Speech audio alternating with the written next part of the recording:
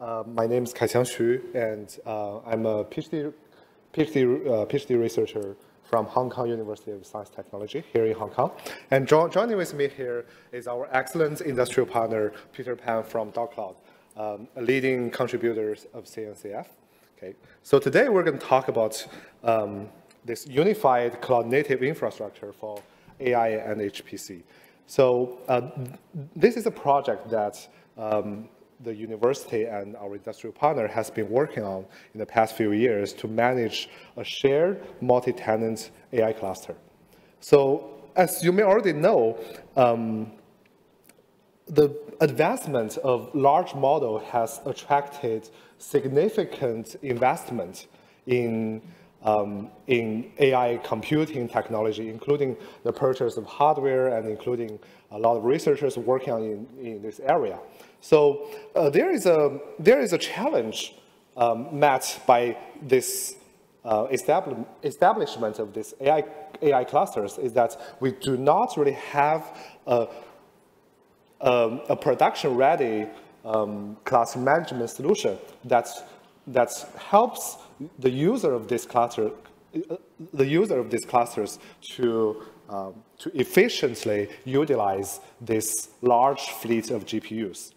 So what do we have today? Today we have in universities the most widely adopted solution is Slurm, right? It's a very popular tool that's used by not only computer scientists, but also scientific computing in maybe physics, chemistry, and all the kinds of different majors in the university.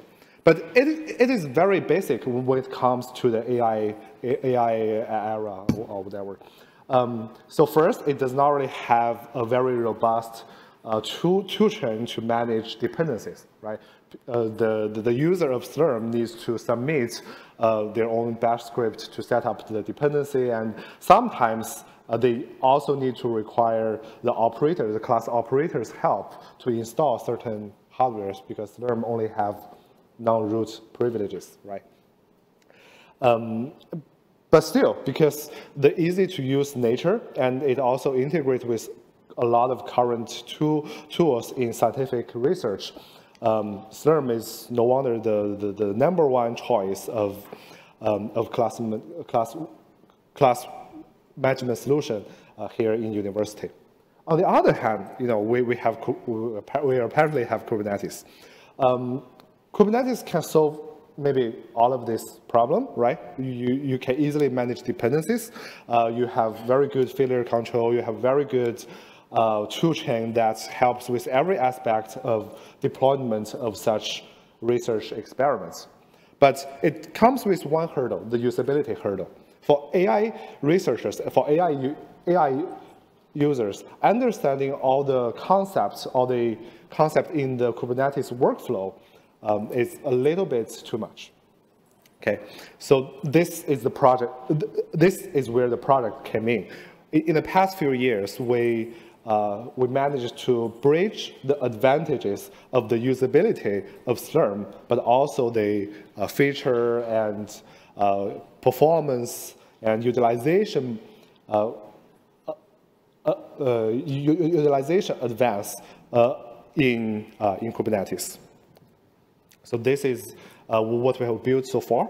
So from 2021, we have deployed AI computing infrastructure, arguably the biggest computing infrastructure here in Hong Kong University of Science and Technology. Today, we are serving more than 500 users. This is a little bit old.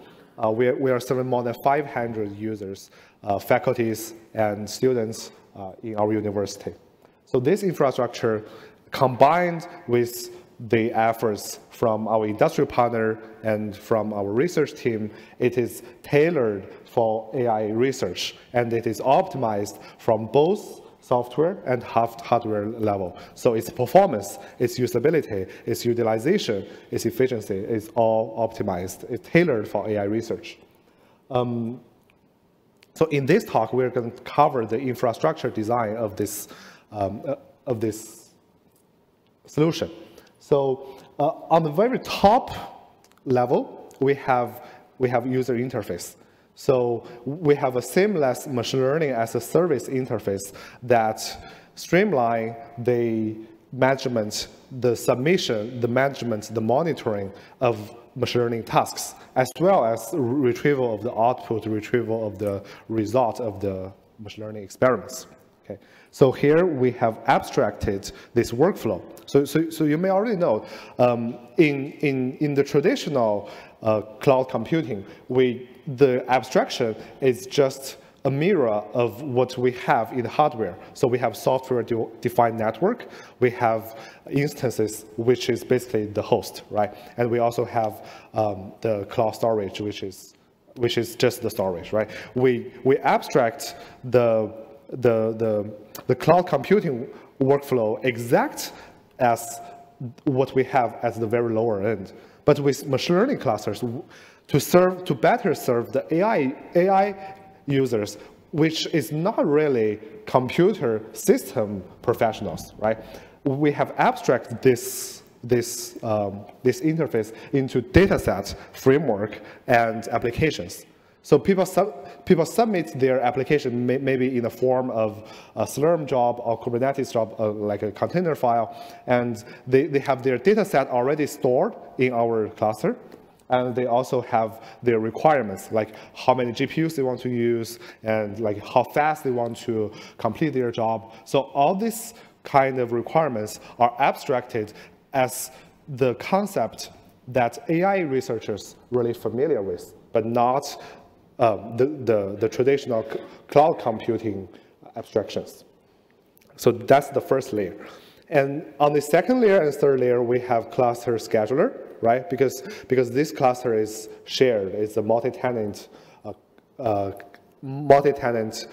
cluster resource. We need cluster orchestrator or resource scheduler to determine the resource allocation strategies. And that is developed by our excellent industry partner from DaoCloud. And on the very lower end, we also have infrastructure, which is like some maybe RDMA enabled storage, RDMA networking that really runs that really connects the cluster into one resource pool. Okay. So that's going to be the three part of our talk today. So before we dive into the three layers that I just introduced, I also want to briefly touch on the research opportunities, the computer system research opportunities that is opened up by this infrastructure, right? Because this infrastructure has three layers: the interface layer, the scheduler layer, and the hardware layer. So each of these layers actually bears lots of research opportunities from academia perspective. So on the machine learning framework side, we have research that enhances the model development process by finding more parallelization opportunities, and also efficiently handle the distributed communication between each of the single worker in a big model training or inference process. That's the machine learning frameworks. So in a nutshell, the machine learning framework takes input as the model, takes the model as the input, right? And it compiles the model into a distributed paralleled processes and efficiently handles the interleaved and complex communication pattern. So that's what the machine learning framework does. Okay.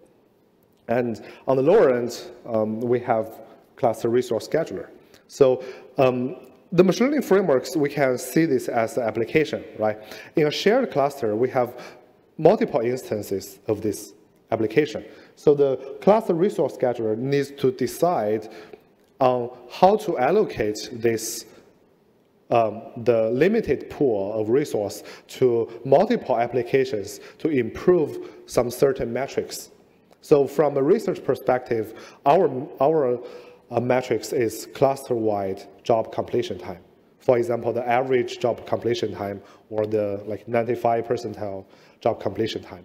But in reality, in the industry, we may have some other metrics. For example, the complete power usage, right? Because different tasks have different power profile, and by deciding on the scale of resource that we assign to a single application, we actually can control the total power consumption of the cluster.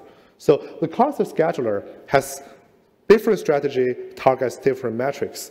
Today here, we're going to introduce the strategy that we use, which is like a fair resource allocation, because like resource like this is a public resource in the university, so we need to have a fair allocation. But actually in academia or in industry, we might have different metrics which can be implemented as different kinds of scheduling policies, scheduling strategy in this resource scheduler layer. Okay, so on the very lower end, we have hardwares. So here, when we talk about hardware, we talk about AI-centric hardware. So that means in network, we have RDMA, right? We have InfiniBand network, we have Rocky V2 networking. In academia, we mostly research Rocky V2 because there's not much to be done in IB, and also Rocky V2 comes with better pricing. Its price is about 30 to 40% compared to what it costs for InfiniBand. We also have like Smart NIC. Smart NIC is a special type of FPGA which can intercept network traffic and do something of what we call in-network computing to offload some of the compute from CPU or from GPU, but instead we done it right there in the network card. And that is what we call compute offloading, and it's done in the network. So here, I briefly introduce the research opportunities that applies to the 3 layers of infrastructure that I'm going to introduce, that we are going to introduce in the later part of our talk. Yeah, Peter will mention this at the end of the talk, that we have open sourced all this code and the tutorials to show you how to use this solution. And actually, we have our infrastructure, our cluster at Hong Kong UST is also free to use for faculties and students. But if you submit a user application, we will also approve. You just mentioned that you are from this conference. Okay. So I'm going to introduce the first part, the interface part. So for the interface part, we do things very similar to what Slurm has already done, right? Because Slurm is the widely adopted, the widely used, the most user-friendly interface for AI users, for scientific researchers.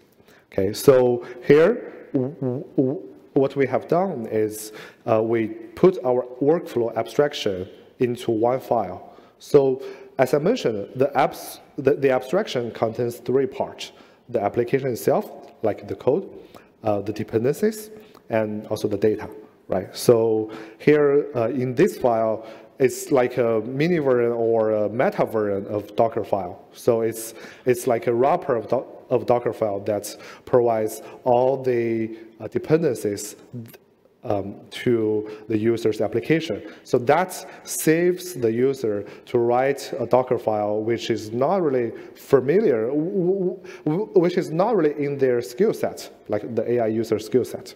So we abstract this process into some very basic requirements. So the AI users only need to give us their code, give us their dependency requirements, and we help them build a Docker file or a Slurm job to submit to our cluster. So this is the unified part, right? So no matter the cluster is mostly managed by Slurm or Kubernetes, this is the interface, the file that the user submits to our cluster. Next, so on a little bit system perspective, what we have been doing is that we transfer this config file along with all the code and applications and data that users submit to us from users' local command line to the server side. It's not really the compute node, but the management node. And on there, we have a process of what we call compiling.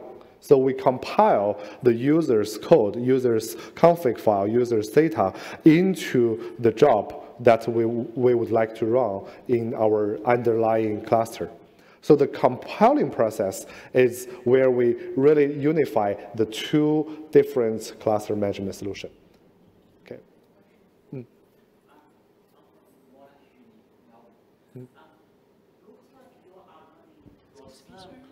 Looks like you're running your Slurm cluster on top of a Kubernetes cluster. Is that safe to assume? Because your user is submitting Slurm's CLI into your Slurm's controller node. Yeah, you're right. So first, we're going to cover the infrastructure part at the later part of our presentation. So you will understand how we actually connect Slurm with Kubernetes. Yeah, right. But I also want to highlight that here we're not really using the Slurm CLI. We are using a CLI that's built by ourselves because Slurm actually it has a CLI, right? But the CLI has to be running inside the Slurm cluster, right? But here our CLI is running locally from the user's laptop, the user's PC, right? So we ask the user to write something like this config file, and the config file is put together with all their code and data, and they use our local CLI, submit to the management node, where we compile their job package to either Slurm format or Kubernetes format, depending on which infrastructure, which cluster this job is intended for. Okay. Yeah. So for the specific details of how we connect these two parts, our industry partner Peter will introduce that later. Okay. So here, as you can see, from a user perspective, they do not really need to know how we deal with their job package. They submit their job config, and they submit their job package, and they submit their user code and data, and we took that from there. Okay. So next, I'm gonna give time to our excellent industry partner Peter Pan from DaoCloud to introduce how the infrastructure is actually designed to make that happen. Okay.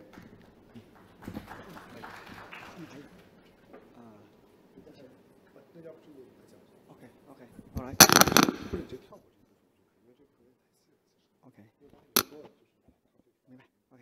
Thank you.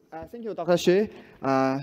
He runs the TACC very well, both for academic purpose and for serving students. So I will introduce some more technical detail. All right. So in this survey, Kubernetes and Slurm are the first choice for the most AI technical stack. So Kubernetes is keep evolving very quickly. So I will talk about some technical detail about how to implement it by Kubernetes. For time's sake, I will skip some detail. So first is for the infrastructure engineer. After they power up those GPU machines, it's just the first step. Next, they have to build a Kubernetes to put the resource into a pool.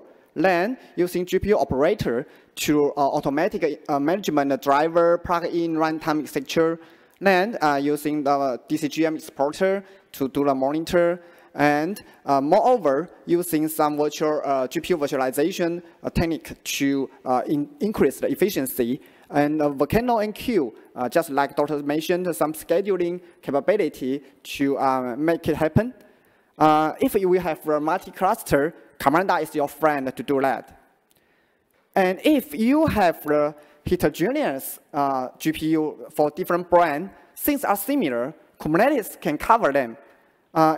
Unless some different GPU vendors have their own operator, GPU operator, NPU, exporter, etc., but other parts are remain similar. All right. Then I put on a scientist hat. For TACC, for each user, for the multi-tenant first, for each user we have a namespace for them individually. Then we set up their namespace quota and the queue quota for them. So limit their privilege. Next part, for the if you think the scientists can write AI code now, wait. To run the code, as mentioned, we have the Python code, we have the data set, we have the base model, and we have the Python packages. If they run into the container, how could they put these things together? Maybe you have to build a Docker file. For scientists, it's too difficult, I think. That's their pain. They don't want to understand what is Docker build. And if anything change, like the package version update, they need to build a new image. Okay, so and the image size is huge. So we have a way, thanks to Kubernetes, we put those things into a shared storage and mount it into the container. So everything is live in the shared storage instead restricted in the Docker image. So then for the training, distributed training, Kubeflow is one of the best choice. Kubeflow is a tool set. It's combining a lot of tools. And we love the training operator most. It provides all reduced training, supporting both Volcano and Kueue, and very handy to achieve most of our purpose. Okay. We have also provide a web UI other than the CLI. This is our UI for notebook, for the developer purpose, and for the job, for the training purpose. Okay, next come to the scheduler. Scheduler is a big pain point for user. So when a workload, okay, here scheduling and job, they are two things. We always mention them together, but they are actually two things. When a workload comes in, first, it should wait in the queue, okay? Then come to the scheduler to assign node. And Volcano, it combine them together, but another way is using queue. They work with the Kubernetes scheduler plugin to achieve the same effect, to provide like the gun scheduling, preempt, and the bin pack, etc. Okay, moving faster. The monitor, the scientists also want to monitor something for their usage, their influence latency, and for the infra guy, they need to monitor the inventory, healthy, and utilization. Please aware that when you're using the NVIDIA SMI tool, it shows the GPU utilization, but it's not a very precise, accurate enough. So be careful about this. So the scientists, they can also using a TensorBoard to get their training result. And for Kubeflow, it provides very easy arena submit TensorBoard can some kind of like a sidecar to show up the results. Okay, for the performance, there are some bottleneck in the storage, and network just Dr. mentioned just now. So for the storage, we can reuse the existing HPC storage like last year, like the BGFS, so mounted into the Kubernetes as well. And we can using some caching methodology, just like GFS and Alexia, to increase the speed for the model loading and dataset loading. And we can use the local storage, some open source project to accelerate some of the just that checkpoint, etc. And SpiderPool is also a CNCF sandbox project to enable both the lockit and InfiniBand network. Okay, faster. Okay, so here is one of our attempts in TACC. We try to unify Kubernetes and Slurm together. Talk. So the question, how to deploy the Slurm? The first way is run Slurm inside a Kubernetes pod. So one pod for one Slurm cluster, or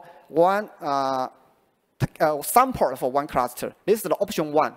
Option 2, Slurm and Kubernetes, they can live in the same space.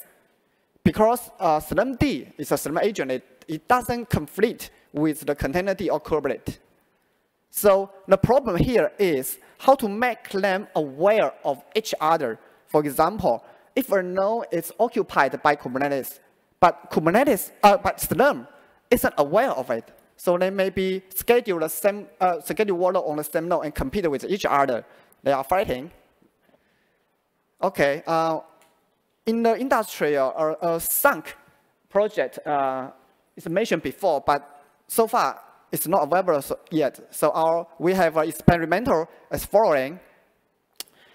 So we put them co-host in the same machines. All right. So same interface, TACC TACC interface, Dr. mentioned before, but they can become a Kubernetes pod or either Slurm job, and running on the same node, same cluster. So, okay, Kubernetes said we have 3 pods. We have 3 pods running on node 1, 2, and 3. Slurm said, okay, I copied. So I could reserve them. So I won't put any more Slurm workload on that nodes. Okay, vice versa, the different way is the same. So how we do that? Okay, we have a placeholder. When we are running a Kubernetes job, like using 1 GPU, 3 nodes, etc. So because we control the entrance, the TACC will create a Slurm job at the same time as a placeholder on the same machine with same GPU request. And it will, the placeholder will do real consuming job. It just sleep and wait for the Kubernetes job finish, then it release the placeholder. Okay, same way for the different direction. Here's the demo code for our attempting, and you can try to later. So here's the demo. Hope time is enough. Okay, here is the small Slurm cluster with 3 nodes. Oh, sorry. How to play it?